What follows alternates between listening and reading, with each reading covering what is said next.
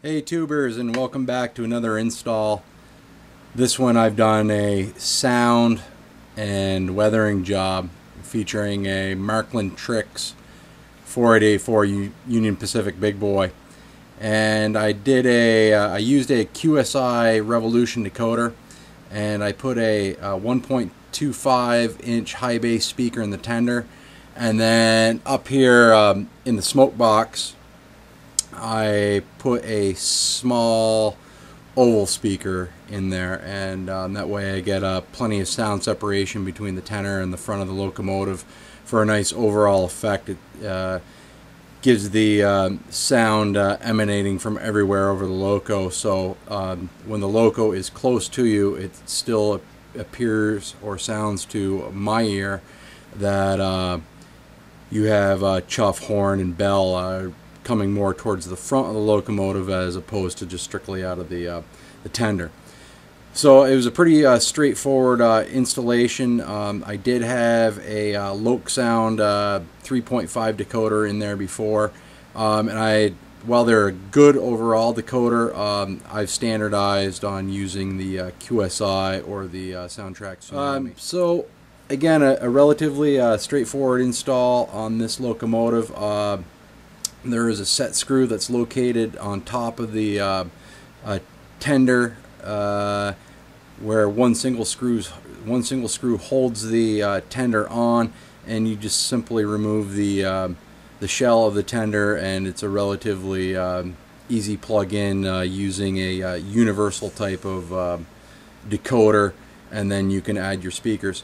Also, the shell of this locomotive comes off with two screws, and the one screw is located underneath this front forward steam dome here, and then there's another one located just forward of the cab. You remove those two screws, and the whole die cast boiler lifts right up. And this is my first time really inside one of these Trix Marklin locomotives, and they're just beautifully engineered. It's really unbelievable. The engineering that's gone into this locomotive is by far and away top in the field, and the low speed of these locomotives is, I gotta say, it's the best I've seen. I just haven't encountered anything else quite like it, and that includes also diesel locomotives.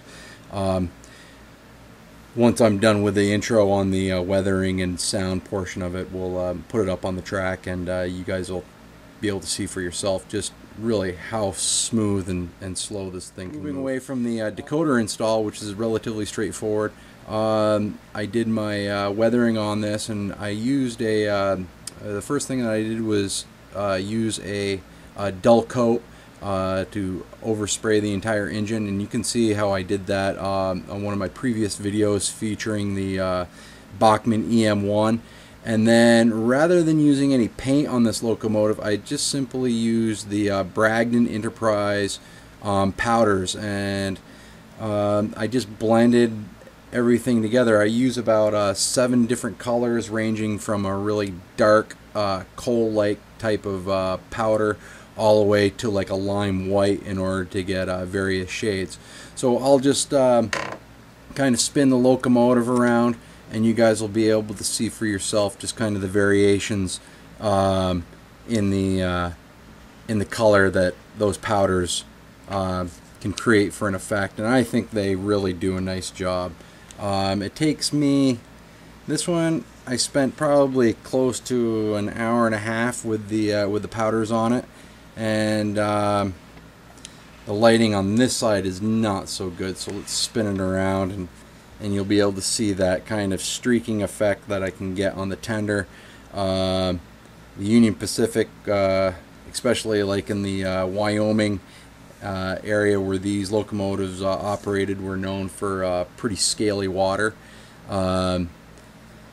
So I referenced for the weathering job on this this past spring, Classic Trains came out with a Big Boy and Challenger special issue, and so I was just like, Okay, I'll take a look-see in there and see what they've got. And there's about maybe a 15-page spread.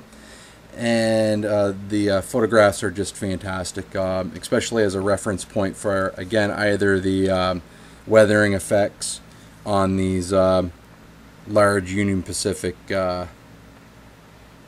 big boys and challengers. And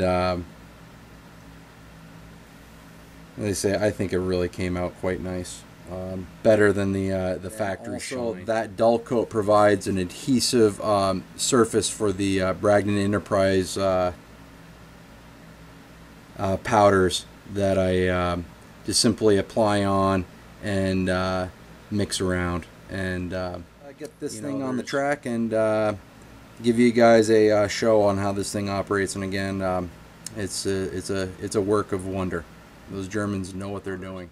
I couldn't help myself. I brought it over to my area where I do airbrushing, and just to kind of reinforce some of the effects of the overall weathering. So I added a little bit of black, gray, and some more white scaling just forward of the cab, and then went back and retouched everything up with more powders, and also added a little bit more brown rust colors, especially where condensate and water might gather around the boiler. So we'll zoom in here, kind of give you the final effect of the weathering on this.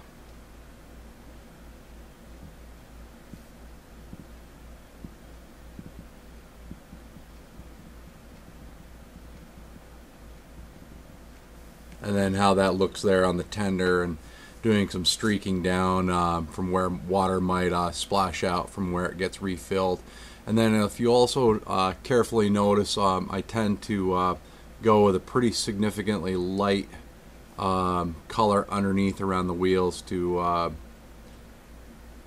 bring all the details out of the shadow. Kind of makes everything pop. And then I'll zoom back over to the other end and kind of give a close-up on a PCM big boy that I have yet to weather. And so this one right here, that's factory, and you can certainly tell the difference just as far as the detailing and weathering. I think that really makes it pop here on this one.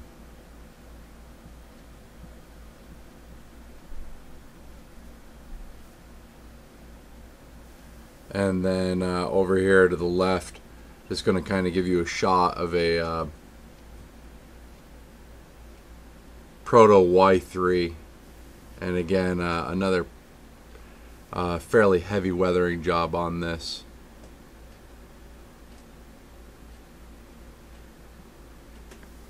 And again, I really try to focus in on adding lighter colors to make sure all the details come out. Darker on top, lighter underneath, and then kind of blending everything in. So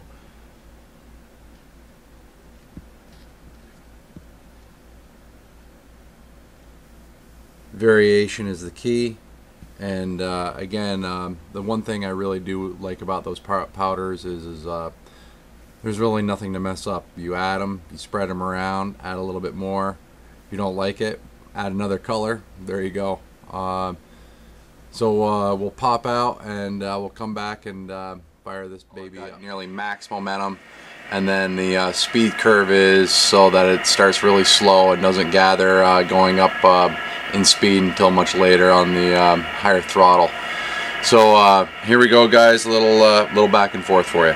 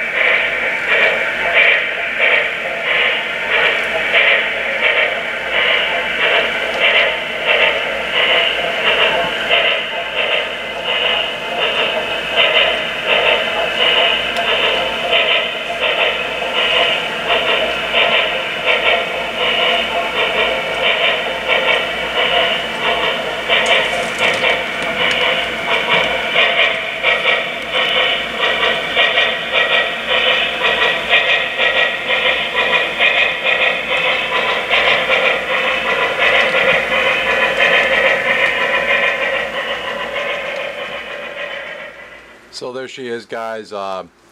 In my estimation, perhaps the finest HO scale locomotive made. Just ultra smooth, fantastic detail. And I don't think you can really design a better locomotive. A little bit pricey, but wow, what you see is what you get.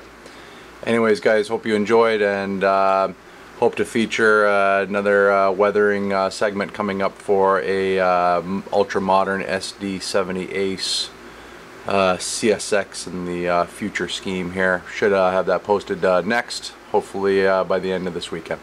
Anyways, guys, be well and take care.